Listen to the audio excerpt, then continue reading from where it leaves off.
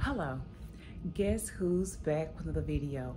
Team Jenkins. So on today, we're going to be talking about don't get distracted.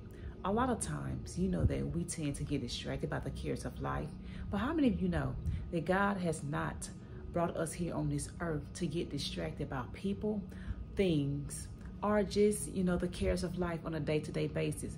God wants us to be happy and flourish in Him because He came that we might have life and have life more abundantly, because we know that the devil has three motives, and that's to kill, steal, and destroy.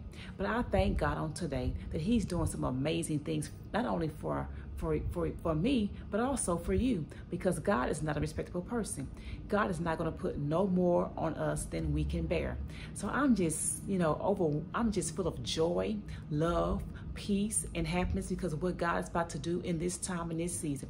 There's no need to get worried. There's no need to let fear grip you on today, because instead of putting fear out there, we're going to exemplify faith, because we know that faith is the evidence of things hoped for and the evidence of things not seen.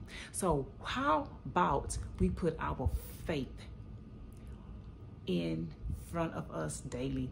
When we hit the floor, faith should be the first thing on our mind after we get through praying and seeking God, because God is doing some amazing things in this time and this season.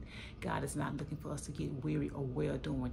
Even during this pandemic, I know a lot of us probably have been shaken and moved by what we see, but we have to stay focused. Please don't forget to like, share, and subscribe.